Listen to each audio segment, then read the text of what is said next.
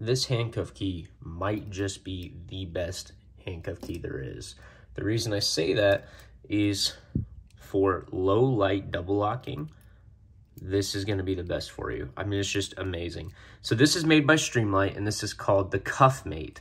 The Cuff Mate is cool because it has a little LED light right, see if we can get that to focus, right there at the front and at the rear. If I light it up, you'll see one there and one there. So if you ain't familiar with double locking, the way you do this is you take this little thing on the end here, this little weird piece, I'm not sure what you'd call that, and then on these handcuffs you have this little hole right here. You line it up and you push it in. You can see it's been pushed in now, and that keeps the handcuff from cinching up on the person, you know, because that will ultimately hurt them and can lead to lawsuits and stuff like that. So that is why that is a thing. It's very important to double lock. However, in high stress situations, or if somebody's, you know, just not being compliant whatsoever, it can be very difficult to double lock somebody because it's so hard to do. I mean, even when you're just in a normal environment, especially in low light. So this is going to help you with low light, and it's extended and serrated, so it's going to help you to hold on to it. This one's great too. This is made by Zach Tool. It's a swivel one. It's got good serrations, but it does not have a light, so it's bad for low light. And they're pretty much the same price. I mean, this is like 13 and this is 15. So I'd personally go with this one. Now, in terms of double locking, you will have to double lock normal chain handcuffs and hinged handcuffs. But my two recommendations, if you can, is to get Smith & Wesson lever lock or asp cuffs, because asp, they double lock by these little buttons right here.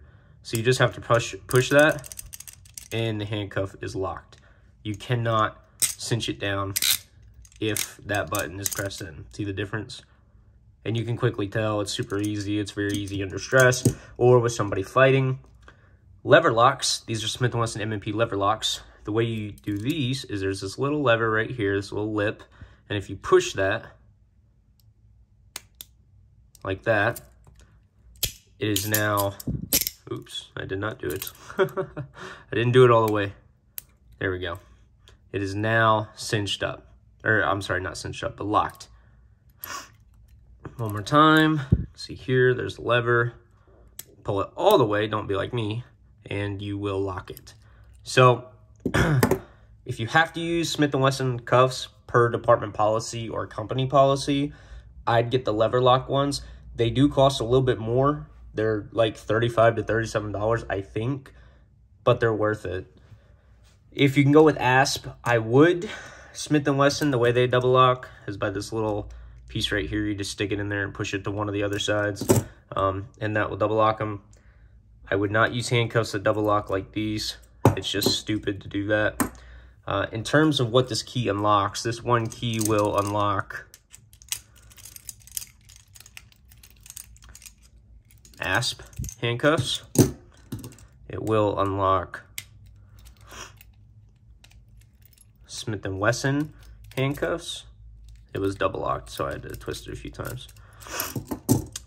It will unlock these Smith & Wesson lever locks. It will not unlock these off-brand handcuffs right here. It won't do it. So if that's what you're trying to do, it's not going to work. If you have brand name cuffs, you should be all right. I don't know about Peerless. I don't own any Peerless.